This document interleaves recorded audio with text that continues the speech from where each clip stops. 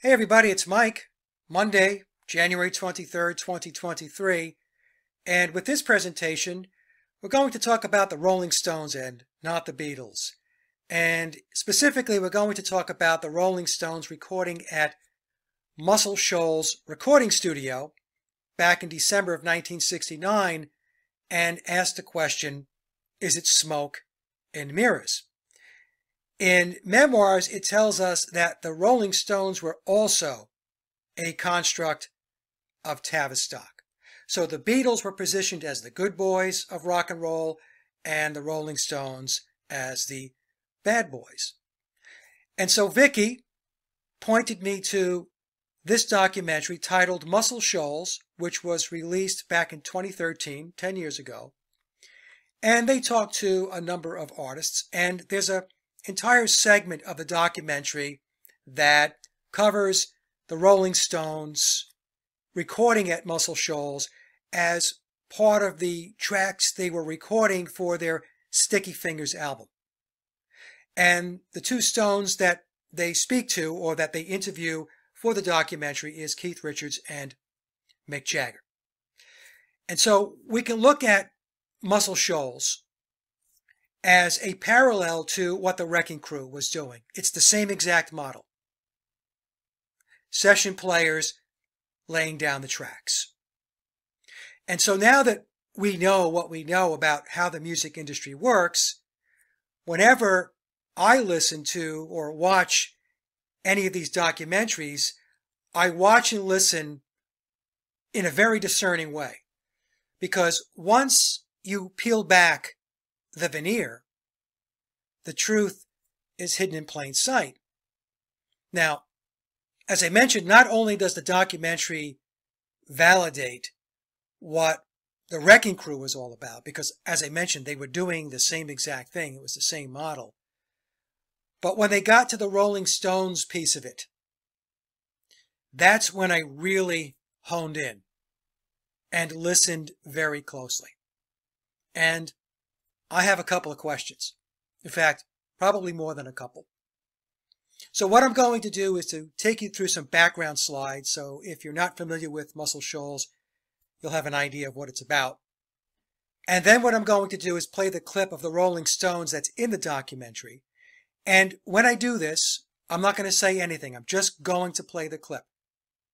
So I'm going to leave it to each of you to take notes and listen very closely to what's being said. Okay, so watch it, pause it, take notes. And then after you get done watching the clip, then I'm going to take you through my notes. And then what we can do is swap notes in the comments section. Okay, so with that, let's move to slide number 2 and start getting some of the background. Okay, so the documentary starts off with giving us the background and history of Fame Studios. And Fame Studios is located in Muscle Shoals, Alabama, in the United States. Fame, which is an acronym for Florence, Alabama Music Enterprises, is a recording studio located at 603 East Avalon Avenue in Muscle Shoals, Alabama, an area of northern Alabama known as the Shoals. Fame has produced many hit records and was instrumental in what came to be known as the Muscle Shoals Sound. It was started in the 1950s by Rick Hall, known as the founder of Muscle Shoals Music. The studio, owned by Hall until his death in 2018, is still actively operating. The 2013 award-winning documentary Muscle Shoals features Rick Hall, the Muscle Shoals rhythm section, also called the Swampers, and focuses on the Muscle Shoals sound, which was originally popularized by Fame. By the mid-1960s, it had become a hotbed for pop musicians of various stripes, including the Rolling Stones, Otis Redding, Wilson Pickett, Clarence Carter, Solomon Burke, and others, according to the Los Angeles Times. The session musicians who worked at the studio became known as the Muscle Shoals Horns and the Muscle Shoals Rhythm Section. The rhythm section was also known as the Swampers. In 1969, just after Hall had signed a deal with Capitol Records, the 4 primary Muscle Shoals rhythm section members, Barry Beckett, who played keyboards, Jimmy Johnson, who played guitar, Roger Hawkins, who played drums, and David Hood, who was the bassist, left to found a competing business, the Muscle Shoals Sound Studio. So let's move to slide number 3 and learn a little bit more about this competing studio, which is the one that recorded the Rolling Stones. Okay, so Muscle Shoals Sound Studio, founded by Barry Beckett, Roger Hawkins, Jimmy Johnson, and David Hood. These were the session players that were playing for Rick Hall at Fame Studios, and they left and founded their own recording studio. Muscle Shoals Sound Studio is an American recording studio in Sheffield, Alabama, formed in 1969 by 4 session musicians known as the Muscle Shoals Rhythm Section. The Muscle Shoals Rhythm Section partnered with Jerry Wexler, who provided startup funding. Now, Jerry Wexler was a big-time producer, and he was very dominant in the music industry from the 1950s through the 1980s. Beckett, Hawkins, Johnson, and Hood left nearby Fame Studios in Muscle Shoals to create their own recording facility. The 4 founders of the studio, Beckett, Hawkins, Johnson, and Hood, were session musicians at Rick Hall's Fame Studios. They were officially known as the Muscle Shoals Rhythm Section, but widely referred to as the Swampers, who were recognized as having crafted the Muscle Shoals sound in conjunction with Hall. They attracted noted artists from across the United States and Great Britain. Over the years, artists who recorded at Muscle Shoals Sound Studio included the Rolling Stones, Aretha Franklin, Duane Allman, George Michael, Wilson Pickett, Willie Nelson, Leonard Skinner, Joe Cocker, Levon Helm, Paul Simon, Bob Seger, Rod Stewart, Tomiko Jones, Cher, and Cat Stevens. The Muscle Shoals Rhythm Section was the first group of musicians to own a studio and to eventually run their own publishing and production companies. They provided musical backing and arrangements for many recordings, including major hits by Wilson Pickett, Aretha Franklin, and the Staple Singers. A wide range of artists in popular music also recorded hit songs and complete albums at the studio. The Swampers had first worked together in 1967 and initially played sessions in New York and Nashville before doing so at Fame. Their initial successes in soul and R&B led to more mainstream rock and pop performers who began coming to record at Muscle Shoals Sound Studios, including the Rolling Stones, Duane Allman, Traffic, Bob Seger, Elton John, Boz Scaggs, Willie Nelson, Paul Simon, Bob Dylan, Dr. Hook, Elkie Brooks, Millie Jackson, Julian Lennon, and Glenn Frey. So you can see their clientele was pretty much an A-list of artists and performers. Okay, so let's go to the next slide and let me show you what these guys looked like back in the day. Okay, so here are the Swampers, and I'll bet for most people they don't look anything like you thought they were going to look. It's 1969, we're thinking long hair, beards, mustaches, 1969 rock and roll attire, but no, this is what they look like, and these guys were an awesome talent. And the folks that were behind the tracks that you're hearing on so many of these songs, just like with the Wrecking Crew. So we have Barry Beckett, who played keyboards, Roger Hawkins, drums, David Hood, who I think is the only one that's still alive, played bass, and Jimmy Johnson played guitars. And I would be remiss if I didn't call out that lyric in Leonard Skinner's song Sweet Home Alabama that says, now Muscle Shoals has got the Swampers, and they've been known to pick a song or two. Okay, so these 4 guys were the foundation behind so many songs that were coming out of Alabama. And so with that, let's now talk about the Rolling Stones showing up at Muscle Shoals Sound Studio.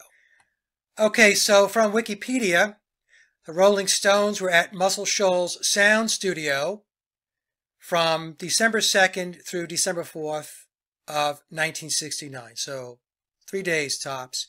And they were there to record tracks for their Sticky Fingers album. Now, they didn't record all of their tracks there. They recorded You Gotta Move, Brown Sugar, and Wild Horses at the studio. Sticky Fingers is the 9th British and 11th American studio album by the English rock band the Rolling Stones. Now, let's note the 9 and the 11. So Sticky Fingers is encoded with 9/11. The Stones released it on the 23rd of April, 1971 on their new and own label, Rolling Stones Records, and I believe that's the tie-in to Jerry Wexler. And if we look at the numerology of the date, the 23rd of April, 2 plus 3 plus 4 is 9. 1971 reduces to 99, so we have the triple nines, and if we flip the nines, we have 666. They had been contracted by Decca Records and London Records in the UK and the US since 1963. On this album, Mick Taylor made his second full-length appearance on a Rolling Stones album after the live album Get Your Ya-Ya's out. It was the first studio album without Brian Jones, who died 2 years earlier. The original cover art was conceived by Andy Warhol and photographed and designed by members of his art collective. Most of the songs feature drums, guitar, bass, and percussion as provided by the key members of the band, meaning the Rolling Stones. Additional contributors were made by longtime Stones collaborators, including saxophonist Bobby Keys and keyboardist Billy Preston, Jack Nitzsche, Ian Stewart, and Nicky Hopkins. As with other albums of the Rolling Stones' late 1960s, early 1970s period, it was produced by Jimmy Miller. You'll notice that I bolded out the names of the collaborators working with the Stones on the Sticky Fingers album, and where you see one asterisk, that denotes a session musician. So Bobby Keys, Billy Preston, Jack Nitzsche, and Nicky Hopkins. Ian Stewart has 2 asterisks because there's an interesting story behind him.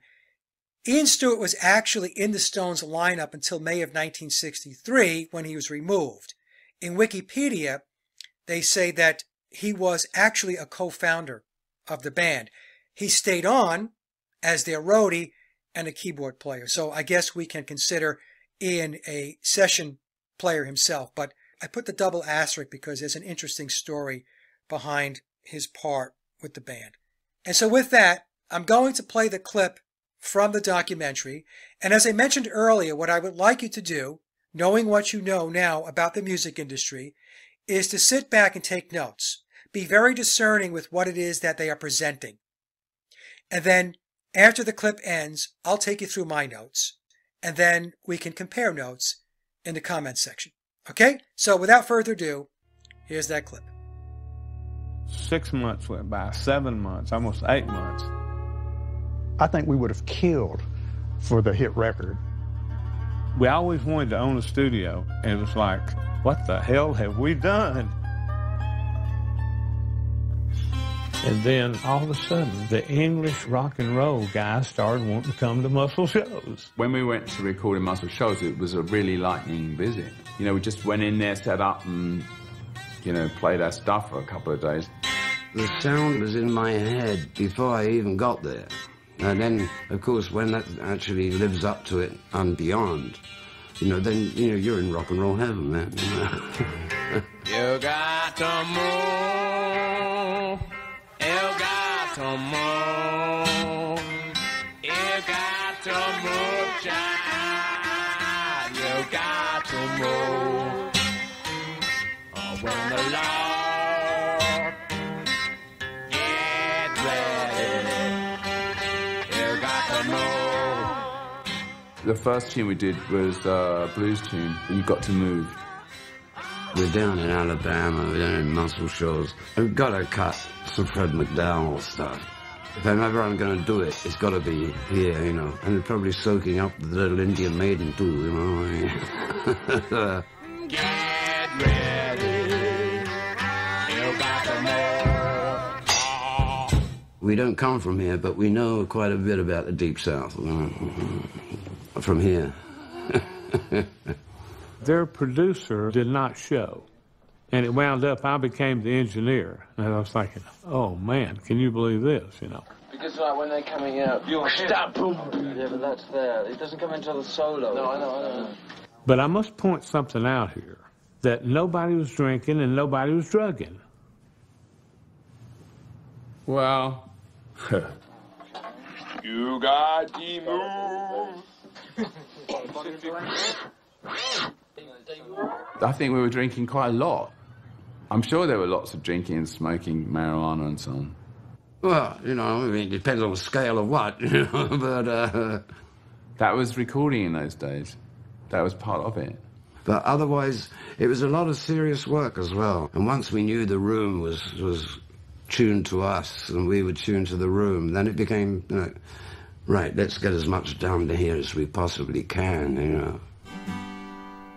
Keith had this tune, Wild Horses, but I don't think that was really finished. He had a chorus, but that was about it. So that was all written on the spot. It was just an idea, and it had to go to the bathroom for a little while, just to sort of figure it out. And then say, okay, I'm ready, back in, and then take, you know. Childhood living is easy to do. The things you wanted. Muscle Shoals Studio was in this rather interesting place. Being there does inspire you to do it slightly differently. Wild Horses is a sort of country song. And I remember we used Jim Dickinson. He played tack piano. A sin and a lie. I have my freedom, but I don't have much time. Wild horses couldn't drag me away. Wild, wild horses, we are riding someday.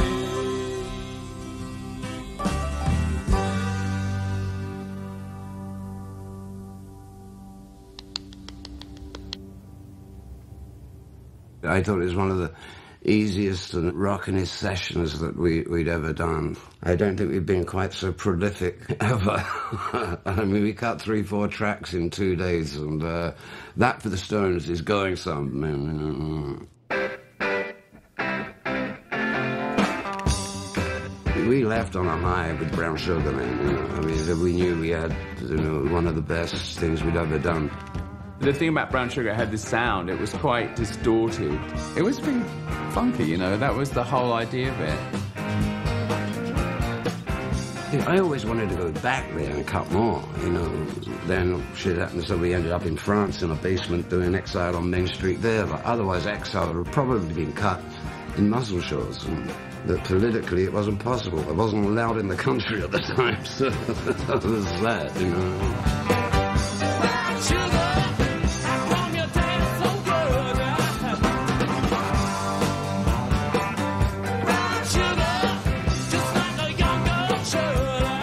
Those sessions were as vital to me as any I ever done. I mean, all this other stuff, the Beggar's Banquet and other stuff we did. Gimme Shoulder, was a street fighting man, and Jumping Jack Flash, you know. But I've always wondered that if we'd have cut them in Muscle Shoals, if they might not have been a little bit funkier. Okay, so I have 3 slides. 2 are my notes, and the third is a summary of my thoughts. So in the clip, we're told that the studio is struggling and it needs a hit record. And then, quote, all of a sudden, the English bands wanted to come to Muscle Shoals in Alabama. Jagger tells us that it was a lightning visit. They set up and played their stuff for a couple of days. Keith Richards says the sound was in my head before I even got there. And then we're told that the Stones producer, Jimmy Miller, did not show. I thought that was odd. And Jimmy Johnson, who is the Swampers guitarist and founder of the studio, takes on the role of being the engineer for the session. Jimmy Johnson also tells us that nobody was drinking and nobody was drugging.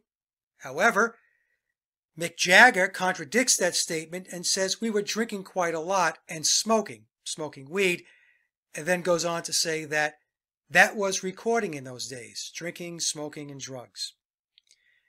Keith Richards then says that the room was, quote, tuned to us and we were tuned to the room. Jagger then says that Keith had Wild Horses, but it was not finished. He said that Keith had the chorus and it was, quote, all written on the spot.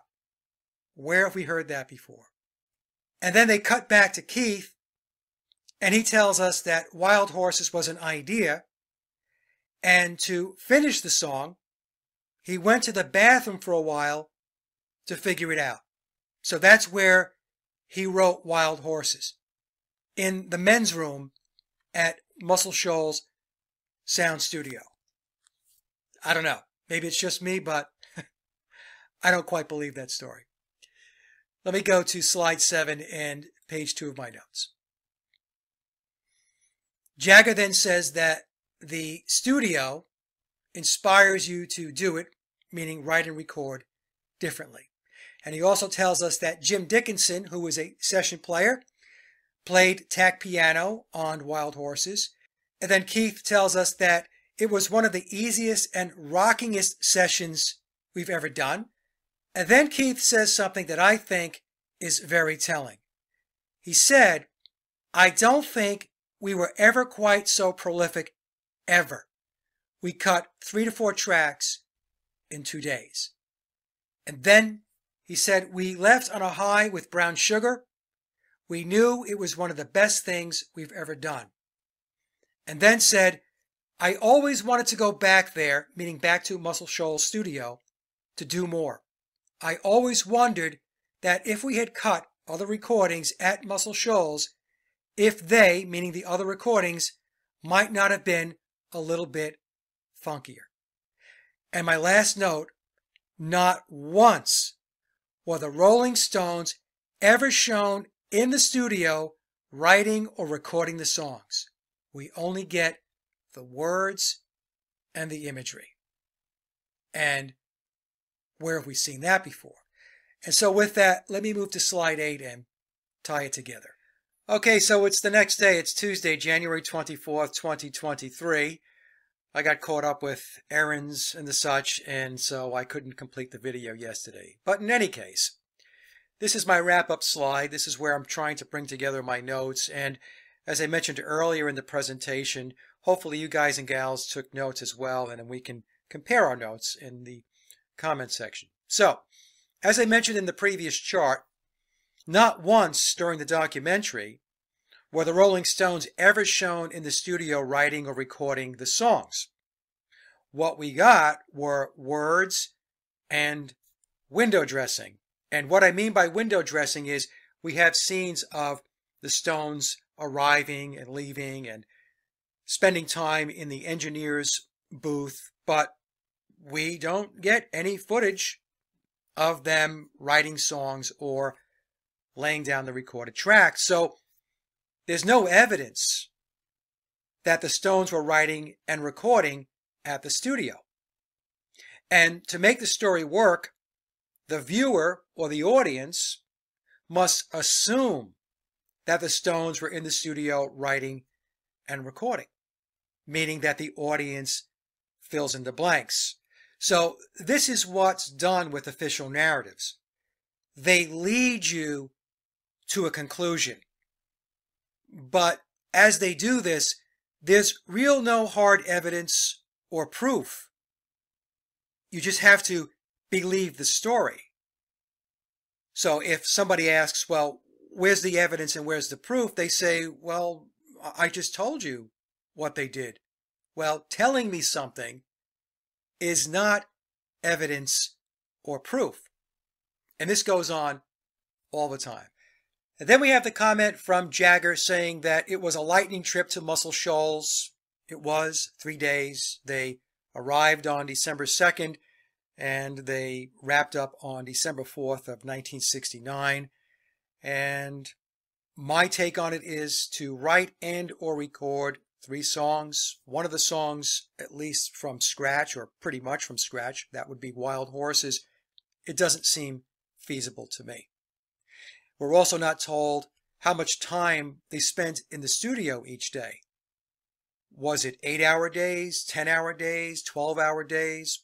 4 hours? We're not told.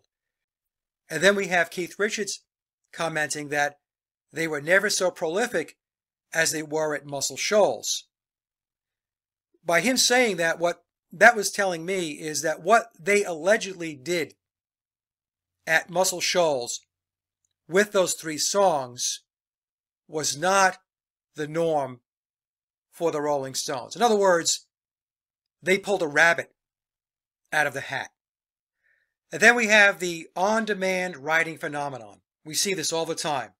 We've seen it with the Beatles. We hear about it here in this documentary with the Rolling Stones. In fact, if you watch just about any rock documentary, you're going to get some semblance of that narrative. So, as an example, we're told that Wild Horses had just a chorus, and that was from Mick Jagger. Keith Richards said it was just an idea. But then we get this very bizarre story from Keith, and he says that to finish Wild Horses so that they can record it at Muscle Shoals, he went to the bathroom. And that's where he worked on the song. And then Shazam. He left the bathroom and he handed the song over to the rest of the band and Jimmy Johnson and said, "We're done. I'm sorry, but that story is ridiculous. It didn't happen that way." The songs could have been partially recorded before sending the tapes to Muscle Shoals for specific overdubs. For example, perhaps at Muscle Shoals, guitars needed to be added. Piano. We know that Mick Jagger told us on Wild Horses, Jim Dickinson, who was a studio player, did the piano work on that song. They could have been there to do the vocals, etc. I think the songs were already written and mostly recorded with the exception of overdubs. Again, keyboards, guitar work, and so on. And it's very possible that at Muscle Shoals, that's where Jagger could have put down the vocal tracks.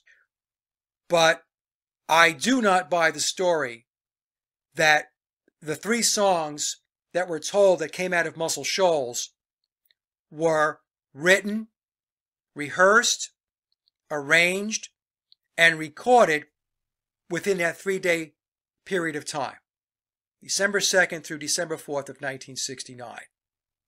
There had to be at least partial work coming into Muscle Shoals to get those songs done within a 3-day period of time. That's my take. And then we're told that the Stones producer, Jimmy Miller, he doesn't show. He's missing in action. And I'm thinking, well, that's probably because he didn't have to. He was well aware of the competency and the reputation of the studio talent, and Jimmy Miller knew that what he was going to get back from Muscle Shoals was going to be top shelf, and then he would pick up the producing from there. Keith Richards' comment that the sound was in his head and the studio was, quote, tuned to us, well, I think that's because they knew what sound to expect from the Muscle Shoals studio. Or it could also be storytelling, embellishing to buff up the narrative. Then we have the conflict that had to do with whether they were drinking and doing drugs. Jimmy Johnson tells us that there was no drinking and drugging while they were working in the studio, while Jagger and Richards tell us that they did drink and smoke weed. So why the conflict? How is it that we have 2 different versions of the story when the 2 parties were both there at the same time? Well, either the Stones embellished the story for rock star image purposes, or it's because Jimmy Johnson's studio personnel were not under the influence while working on the songs, because they were at work. And when they worked, they didn't indulge. And drinking and drugs seldom, if ever, contribute to being prolific or efficient, especially when you have a 3-day studio gig. You've got to get in and get out, which means you have to be of clear mind. The mythos around rock and roll being all about alcohol, sex, and drugs is nothing more than a social engineering narrative. That's all it is. In fact, if you watch a lot of these rock documentaries that are out there, what happens is the artist or the musician, the performer, if they fall into substance abuse, drinking and drugs and so on, what they inevitably tell you during that documentary is if they stay on that path, it's the kiss of death. Many of these artists will say that they had to get themselves out of that ditch. They had to stop drinking, they had to stop doing drugs, because if they didn't, they knew that it was all over. And many will say that when they did that, when they got themselves cleaned up, that's when everything in their life got better, including the music, the creativity, the innovation. You can't do basically anything that's worth doing if you're doing it while you're inebriated or you're under the influence. It's not just music. It's anything. So it's important to remember that what the controllers did, what Tavistock did, was to tie this alcohol, sex, and drugs mythology around rock and roll. And it was social engineering in order to acclimate the masses to getting into alcohol, sex, and drugs. Then we have Keith Richards stating that they were never so prolific, and I mentioned this before. And Keith wonders what other recordings would have sounded like if they were recorded at Muscle Shoals. And in my opinion, this is an unintentional clue that Keith Richards puts out there. He's talking about the quote, the feel of a song. That's really what he's talking about. But the feel of a song emanates from the musicians that are playing on the recording and the producer. It doesn't come from a building or a town, especially when you're there for 2 or 3 days.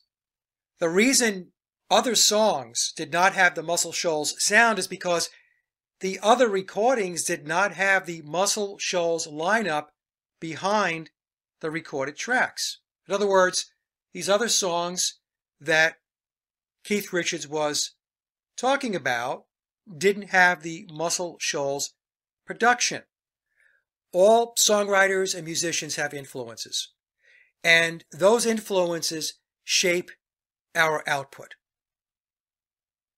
So when you're working on a song and you're recording a song, because those influences are hardwired into your thought process, a certain sound is generated. And that sound is reflecting the influences that have shaped your world as a songwriter and a musician. If you change up the personnel, in other words, you're using different band members, you have switched to a different producer, now what's happened is you have changed up the mix. And by changing up the mix, you're going to get a different sound or a different feel to the music. If the Rolling Stones were writing all of their own music and playing on all of the recorded tracks, then what you would see is consistency across all of the songs and the albums as far as the sound goes. Now, some folks might say, well, there is a consistency. There is a Stones sound. And I would argue, yes, if we are looking at certain periods of time, because the Stones did change up their sound over time. But addressing specifically what Keith Richards said, Keith said that songs after the Muscle Shoals sessions, after Sticky Fingers, didn't have that same feel. And the reason for that is because it wasn't the same mix of musicians and production that went into those songs. And Keith knows this. But whether his comment was made intentionally or unintentionally, it is a clue as to what is going on. I do have to say that the Stones are more open about working with studio players, something that the Beatles didn't touch. The only time we actually knew about studio players was when Billy Preston showed up for the Get Back sessions. And even then, he wasn't even referred to as a studio musician. He was a friend that came, and then we were getting stories about Billy Preston being the fifth Beatle because he played on the Let It Be album and so on. So the Beatles were very protective of trying to keep the Beatles as a unit, as these four brilliant genius songwriters and musicians, whereas the Rolling Stones were more open to divulging that they did have a supporting cast of characters. Okay, so I'm going to give them credit for that. So to wrap up my observations and my note-taking from watching the documentary, and specifically this segment about the Rolling Stones, I put them into the same category as the Beatles. They did not write all of their own music, and they weren't on all of the recorded tracks either. And I'm going to have to agree with what Memoirs tells us. Knowing what I know about the music and entertainment industry, the Rolling Stones were another engineered and manufactured band. As I mentioned earlier in the presentation, the Beatles were propped up as the good boys of rock and roll, and the Stones were the bad boys. And they played the role really, really well. Okay, so with that, let me finish up with my last slide. So I now have 3 documentaries that I highly recommend if you want to learn how the music industry really works.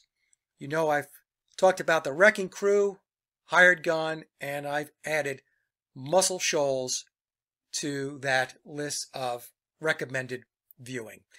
Muscle Shoals and The Wrecking Crew are really linked tightly together because it's the same story, except this one took place on the West Coast and the East Coast of the United States, and Muscle Shoals was doing the same exact thing in the South. So again, if you really want to understand how it works, how the music gets generated, then watch these 3 documentaries. And so with that, I'll wrap up. The comment section is open. You guys and gals have a great day, and we will talk soon.